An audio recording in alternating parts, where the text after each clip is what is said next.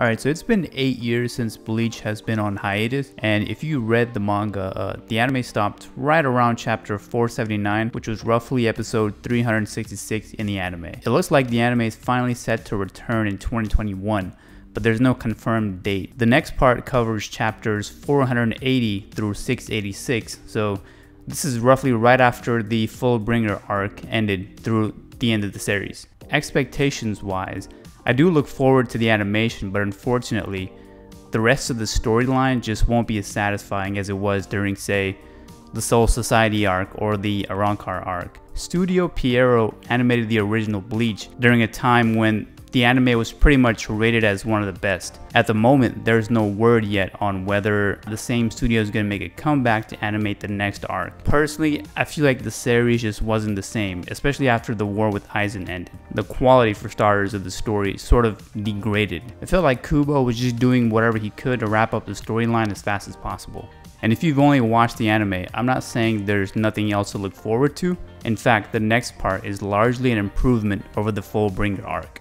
But if you're someone that enjoyed Bleach from a plot perspective, don't expect the rest of the anime to be on the same level. And if you haven't read the manga yet though, the good news is you will get to see a lot of closure on several things.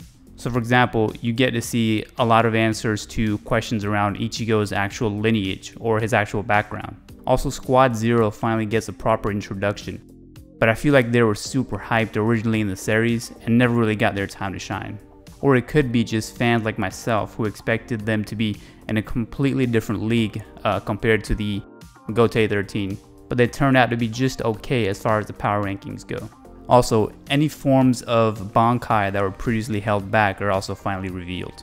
And if you remember Unohana, one of the captains of the Gotei 13, you also get to see some insight into her actual background as well. But it looks like the majority of the adaptation is going to cover the 1,000-year blood war, and this is pretty much the final act of Bleach. But storyline aside, again, the quality of the animation needs to be on point. That's the least I expect from the studio, since there have been several anime releases lately that are fairly new, and they've gotten pretty good adaptations, so the bar is pretty high at this point.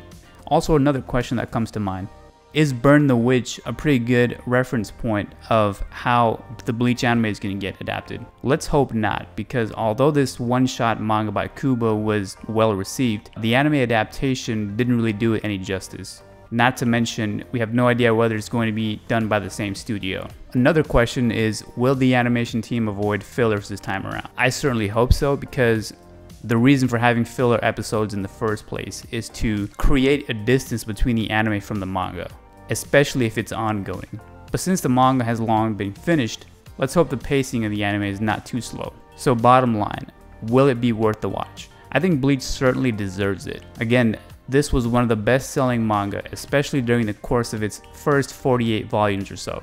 But this was the time when Kubo was supposedly in his writing prime. So for now, let's hope for the best and keep our fingers crossed.